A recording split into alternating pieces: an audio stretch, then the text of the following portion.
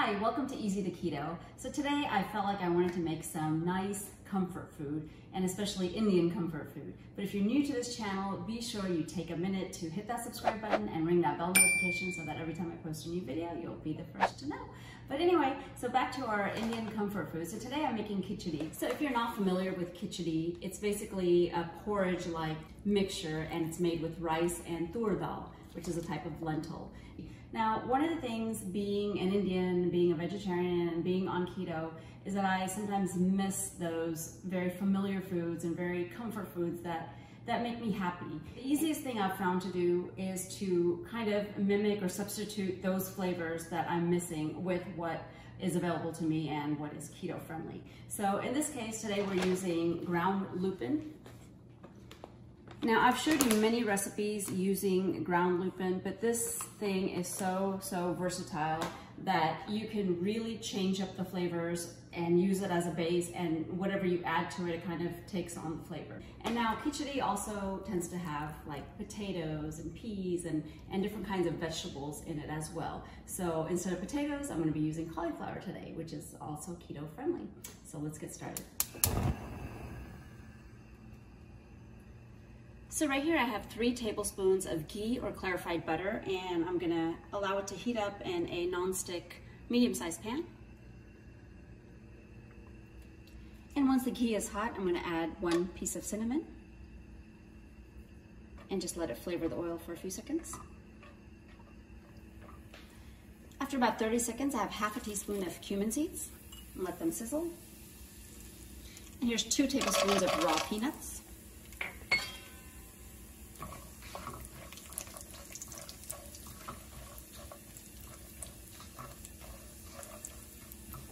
And about 30 seconds later, I have half a teaspoon of turmeric powder and about 1/8 teaspoon of Asafoetida or Hing.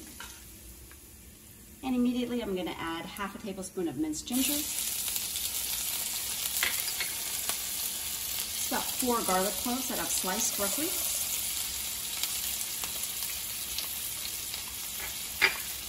And 1 green chili that I've slit.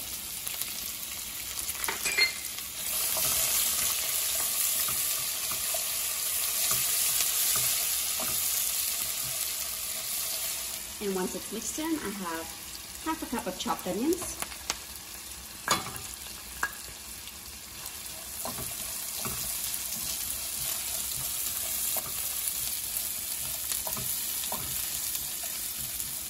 And let's sprinkle just a little bit of salt. And I have 4 cloves, which I've powdered in my mortar and pestle, and about half a teaspoon of black pepper powder.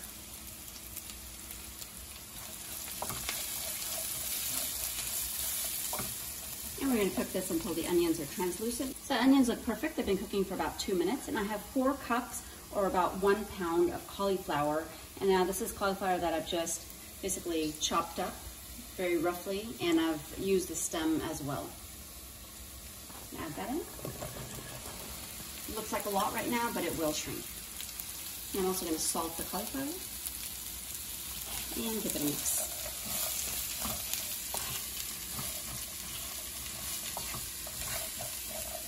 You're going to mix it really well until the cauliflower is completely coated with the oil.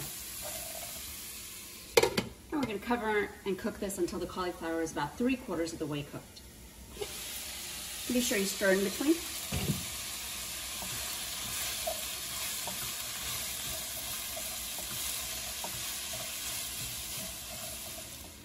So the cauliflower has been cooking for about 5 to 6 minutes.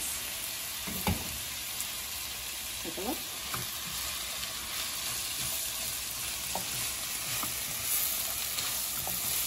And this is perfect. If you take a piece like that and just try it out, it should have a nice firm texture, but still be somewhat tender. And now it's time for a ground lupin. This is 1 cup of ground lupin, and it's dry, right out of the package. I'm gonna pour it in there, and I'm gonna toss it so that it gets nicely coated with the oil and nicely mixed with the cauliflower.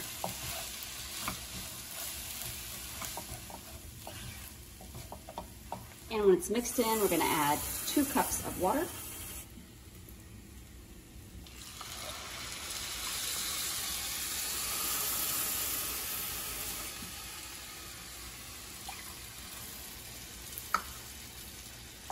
Give it it another good mix.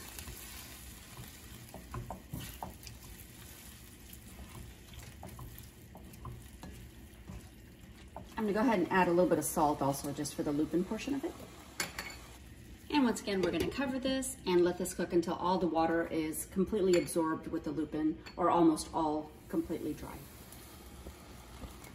She's been cooking for a couple of minutes. I have just about a quarter cup of green peas. Now, peas are not allowed technically on the keto diet, but this, just a little bit of them really makes you feel like you're eating real khichdi. So I'm willing to sacrifice that many carbs. So the khichdi has been cooking for about 5 to 6 minutes, and let's take a final look here. Most of the moisture is gone, and this is actually perfect. Now the cauliflower has finished cooking as well. And if you'd like it even drier, you can uncover it and just let it dry out. But otherwise, it's ready to serve. So the khichdi is ready and it looks amazing. Now, khichdi is one of those things that is very mushy, or it can be very mushy, or it can be very like separate. You can see the rice grain separate and the dal grain separate. Some people like it like that. I've always preferred my khichdi on the mushy side. So this lupin texture is perfect for that. But the fact that the cauliflower's in there, and especially the stalks of the cauliflower, you still get the feeling like you're eating potatoes. And the peas, like I said, it's worth it. Just a little bit just for the color, and I think mentally it makes you feel like you're still eating the real thing. The taste is there, but we eat with our eyes, so that's that. One last thing, let's give it a try.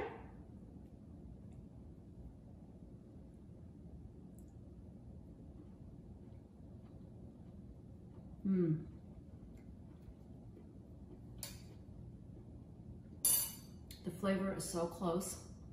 It's fantastic. And the texture, I got a little piece of peanut. It gives a little crunch. The cauliflower also has some texture to it. So with all of that going on, you still feel like it's khichdi.